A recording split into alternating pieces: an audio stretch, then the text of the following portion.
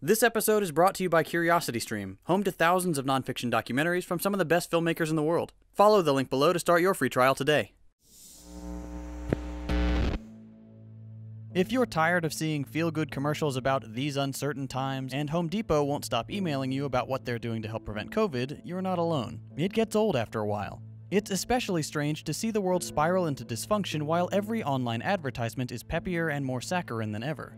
We get it. Big companies need to pivot to new business models to keep their numbers up while people are holed up inside. But besides trying to ignore sickly sweet Hulu ads, what most of us are doing is wondering, when will the world be safe again? In this episode, we're going to look at historical precedents for pandemic recovery and try to come up with a rough estimate of when the outside world will feel more normal. As a disclaimer, we won't be talking about any of the debate over reopening various countries for the sake of the economy, or the various astroturfed protests happening in America. Those are important topics, but this video will strictly be about historical precedents. Before we begin, the terms COVID-19 and coronavirus refer to the disease itself, while SARS-CoV-2 refers to the virus that causes the disease. To avoid unnecessary confusion regarding SARS and COVID, the World Health Organization has taken to referring to the virus as COVID-19, or the virus responsible for COVID-19.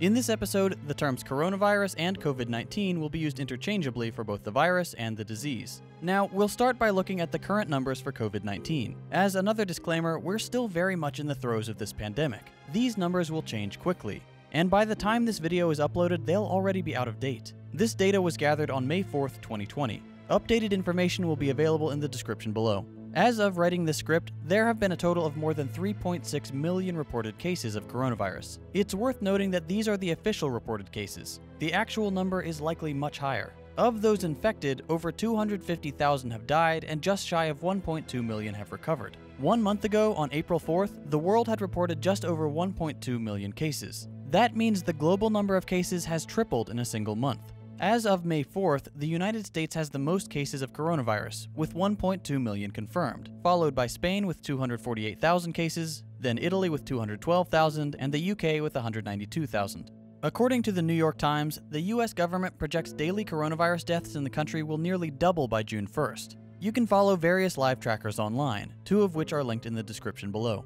Looking at these numbers, it's clear that we're still very much in the middle of this pandemic, especially if cases in the US grow as projected and we're unable to contain the spread. But how does this compare to past pandemics? We'll start with the obvious historical comparison, the 1918 Spanish flu outbreak, named not for its place of origin, but for the fact that Spain allowed free reporting on the disease, which led to the association. In 1918, the world was embroiled in one of the greatest conflicts in human history, which would later become known as World War I. The global mass mobilization of troops and overcrowding in military camps contributed greatly to the spread of a particularly deadly strain of influenza. Throughout March of that year, outbreaks of flu-like symptoms were reported in the US. It started to get noticed when over 100 soldiers at a military camp in Kansas contracted the illness. Within a week, that number had quintupled.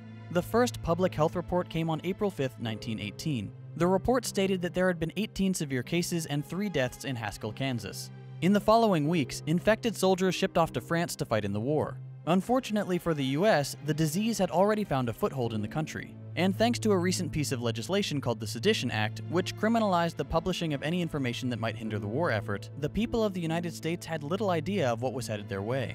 Newspapers shot down the advice of the country's medical experts, downplayed the danger, and the number of cases exploded. In Philadelphia alone, 14,500 people were killed by the Spanish flu, necessitating mass graves.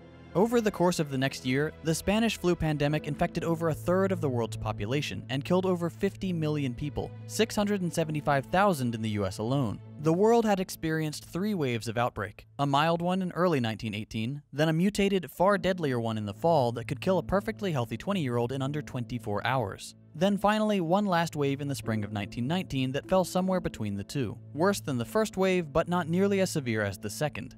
We hear a lot in the news today about social distancing and flattening the curve, which means keeping the number of new cases below the capacity of the healthcare system.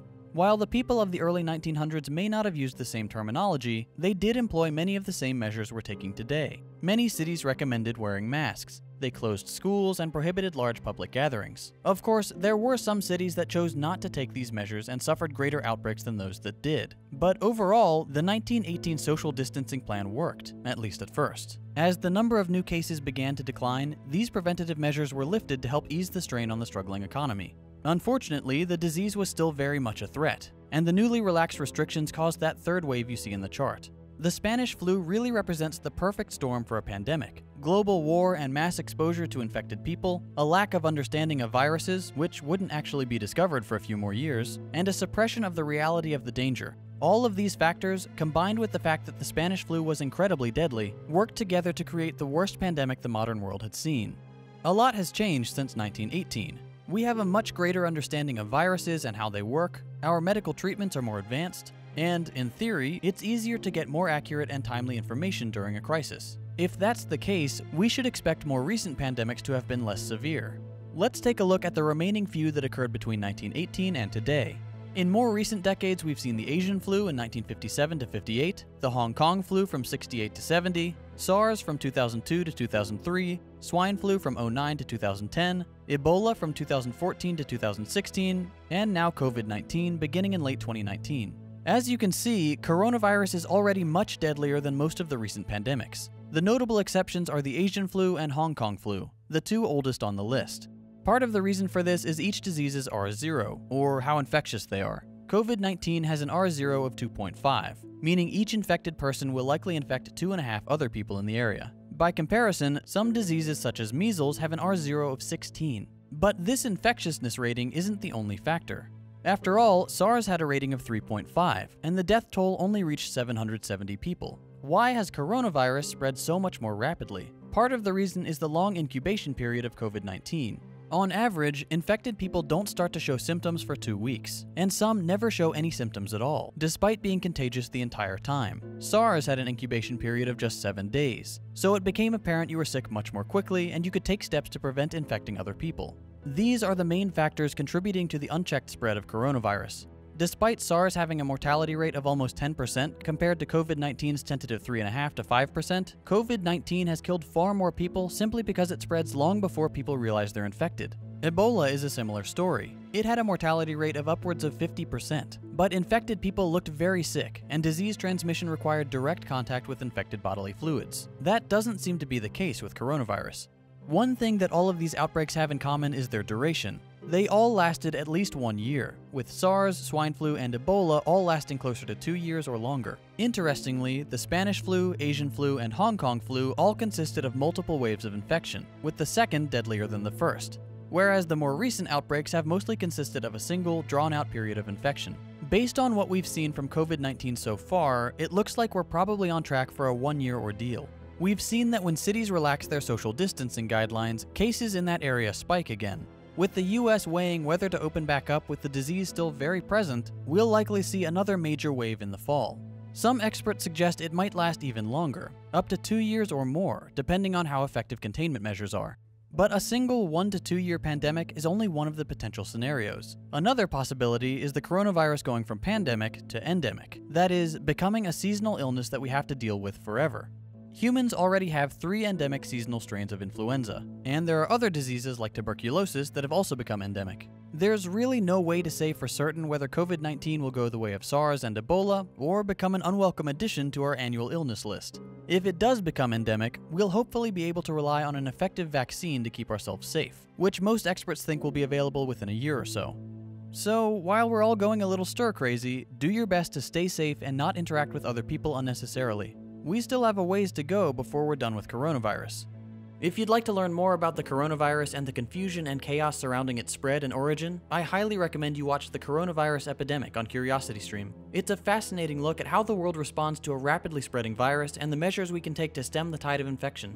If you watch my videos, you'll know I'm a big fan of CuriosityStream. It's an online streaming service with thousands of nonfiction titles from some of the best filmmakers in the game. You can find tons of great episodes like The Coronavirus Epidemic, and they've got a bunch of material on technology and outer space, which are some of my favorites. Their giant catalog includes content on science, nature, astronomy, technology, and lifestyle, among others. Unlimited access starts at just $2.99 a month, and as a special offer just for you guys, you can get a free trial by following the link below. CuriosityStream is available on just about every platform you can imagine, so wherever you are, you'll always have access to great, interesting content. As an added bonus, your CuriosityStream subscription now comes with a free Nebula subscription. Nebula is a new streaming platform built by and for creators like Wendover Productions, Real Engineering, Kurzgesagt, and of course, Second Thought and many others. It's a place for us to try new things and make original content that just wouldn't be possible on YouTube. Give CuriosityStream a shot and get free access to Nebula when you visit curiositystream.com/secondthought. If you enjoyed this episode, consider dropping a like. If not, a thumbs down. While you're here, check out some of my other work. I have videos on all sorts of topics, and I bet you'll find something you'll enjoy. Remember to subscribe if you'd like to see more episodes like this one, and click the bell to be notified each time I upload a new video. Thanks for watching, and I'll see you in the next one.